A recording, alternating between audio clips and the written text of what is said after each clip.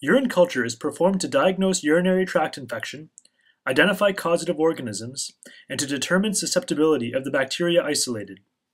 However, many women who have symptoms consistent with cystitis do not normally need to have a culture submitted. Only pregnant women and patients who are scheduled for invasive urologic procedures should have urine cultures performed in the absence of symptoms. Common pathogens in the community include E. coli, Klebsiella, Enterococcus, Proteus, and Staph saprophyticus. Hospitalized patients and those with long-term urinary catheters often grow more resistant gram-negative bacilli such as Pseudomonas, Providentia, and Serratia. A clean voided midstream collection is ideal. This involves cleaning of the periurethral area and maintaining asepsis. A midstream is necessary to reduce the contamination by urogenital flora. Urine from a drainage bag should never be submitted. Dipsticks can be a helpful point-of-care aid in the diagnosis of infection. The most relevant tests are leukocyte esterase and nitrites, which are produced when gram-negative bacilli break down nitrates in the urine. The requisition should contain complete information about the patient, including collection time and method, and clinical presentation.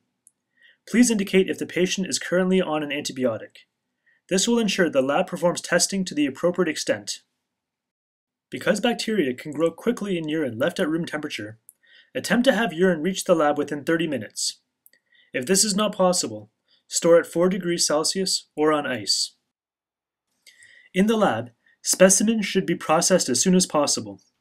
If specimens are received more than 2 hours after collection, without evidence of refrigeration, results can be very misleading.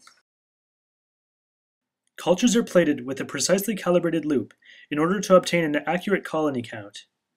Blood agar and McConkey plates are used, as they support the growth of the most common pathogens. The extent of workup can vary among laboratories. Too much workup can lead to wasted resources and unnecessary antibiotics, while too little workup can lead to missed diagnoses. Bacteria should be incubated for 16 to 18 hours, and are examined thereafter for growth. Many people phone the lab to ask about cultures submitted in the evening. The results of a negative culture may be available the following day, but identification and susceptibility will need to wait for the afternoon to be reported. Normal flora contamination is most likely if counts are below 10,000 CFU per mil of a given organism or if several species of bacteria are isolated. Such specimens should be repeated. Greater than 100,000 CFU per mil in a symptomatic patient most likely indicates infection. It is worked up if 1 to 2 organisms predominate. This threshold is usually referred to as indication of significant bacteriuria. The lab will often identify and perform susceptibility if 10,000 to 100,000 CFU per mil is identified and if 1 organism predominates, but not if there are 2 or more. Interpretation requires clinical correlation in such cases. We will now briefly go through identification and susceptibility for E. coli and Enterococcus. As with all bacteria, identification of E. coli begins under the microscope. Identification is confirmed using biochemical tests for indole and beta-glucuronidase. Automated machines can be used to determine susceptibility to a broad range of systemic antibiotics, including those specific for UTI, such as nitrofurantoin.